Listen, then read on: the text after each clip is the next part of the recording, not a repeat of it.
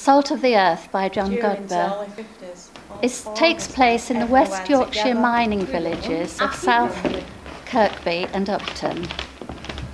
It spans 3 generations from 1947 up to 1988 and tells the story of the Parker sisters, Annie and May.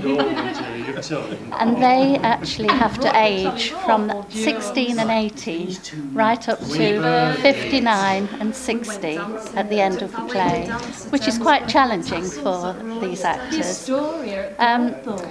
It also involves Paul, May's only son, whose academic success brings joy but also fear, and he is the first son to go to university from this mining family.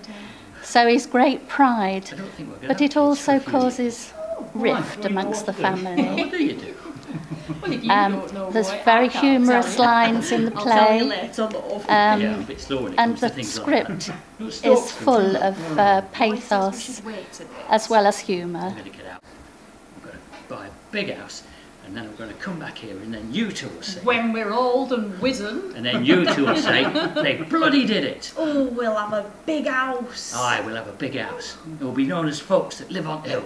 And then, after the first million, then we'll have some kids. Bloody hell, you'd be rusty by then. I think I'd like a son. Oh, bloody hell, look out, Harry. You don't want it now, do you? Why? I've got headache. You silly sod. A bloody headache. Yeah, I think I'd like a son. A big strapping lad, like me dad. And it could work down pit with me. So as I shall say, nip up there, kid, and bring me some sandwiches. There's a good lad. No, he'll not go down pit. He'll work in a bank. Hey, he could work in Roy's business. Hey, that's a good idea. We could make it a family affair, like McAlpine's. I can be Roy's secretary, and Harry, he can be one at workman. Got a scrubber? Yeah, a scrubber Harry, yeah. And May, she can make tea.